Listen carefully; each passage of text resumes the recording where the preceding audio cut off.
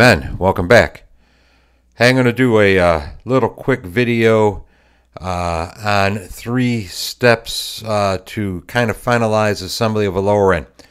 Stay tuned. Here's quickie number 1. Alright, let's put in a kickstart shaft. Hey, when you get your gasket set and open up, there's going to be 2 flat rubber washers. They look more or less the same. One is a little smaller than the other one.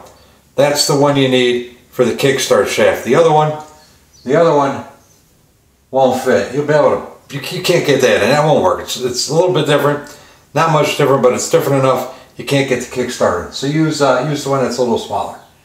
Put a little grease on the washer, stick it in the hole, put a little grease on the thrust plate just to hold it in place.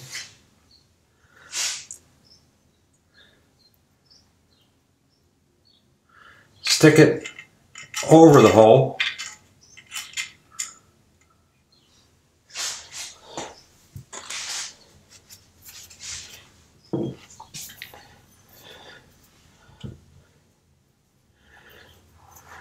Stick the kickstart shaft in the hole. Remember, the slot for the bolt goes up.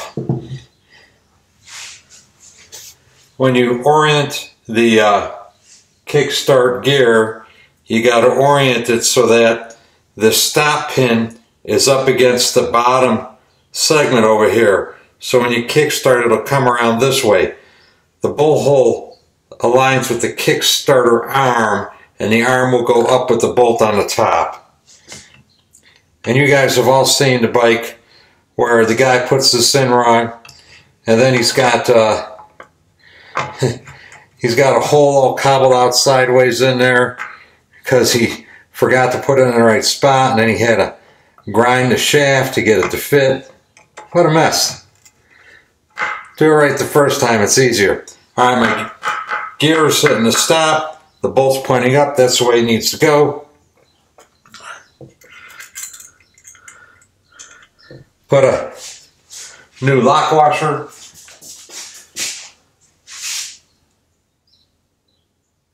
I like to bend the ears up a little bit to make it easier to get underneath it when I got the nut tight. Alright, so where did I leave off? I keep getting interrupted.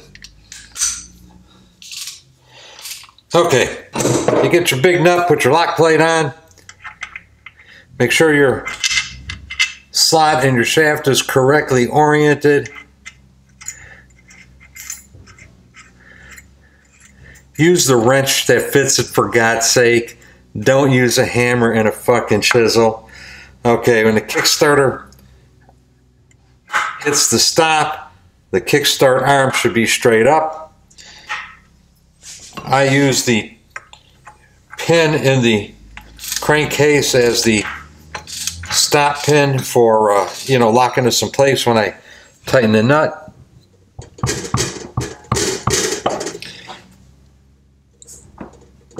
Gluten tight. You should rotate freely when you're done. And as always with these things that rotate, if it doesn't rotate, figure out what you did wrong and fix it.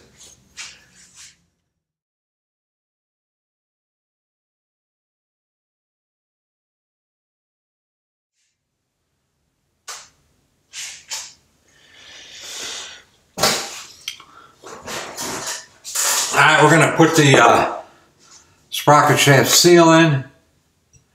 I just try to tap it in evenly.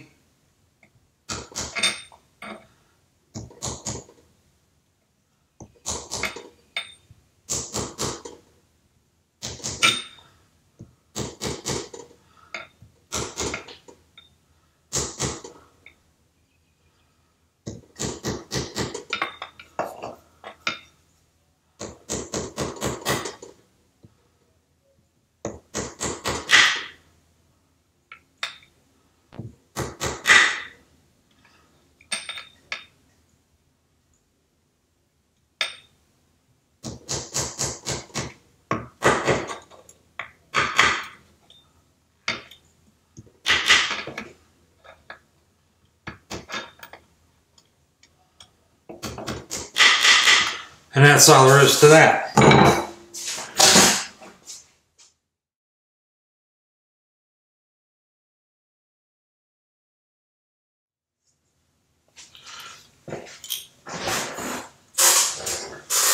Okay, we're going to talk about the sprocket shaft seal. The seal sits inside of this thing. I'll call it a seal carrier. I don't know what the official name is for sure, but we'll call it a seal carrier. And it has this rather thick silicone rubber type gasket on it.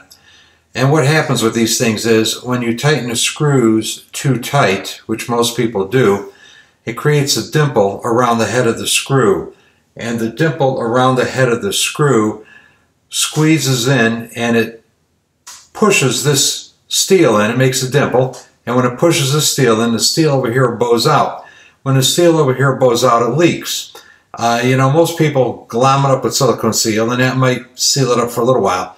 What I do is I make a large steel reinforcement washer for this thing. And when you tighten this thing down up against there, it holds this piece of steel flat. It prevents it from distorting, and you get a good seal out of this thing finally. So let's go ahead and put this bitch on.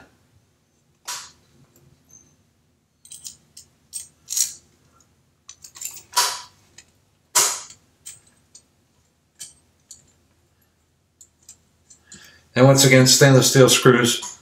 We'll use a little bit of anti-seize on there.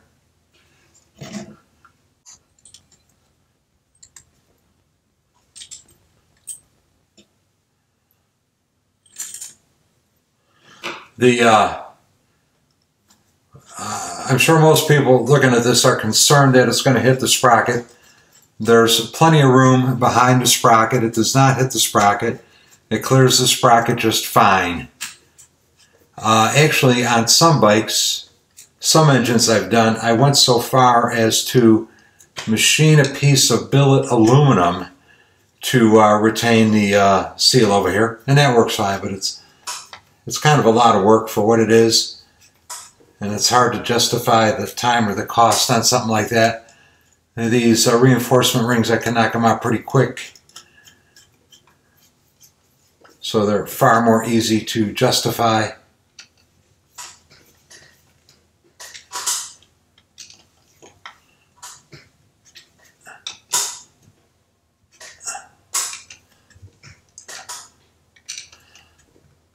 And there you have it. This is never going to leak over here. By far the best fix I've ever seen for these things. And that's it for today. Hey, thanks for watching. Please subscribe. I am out of here.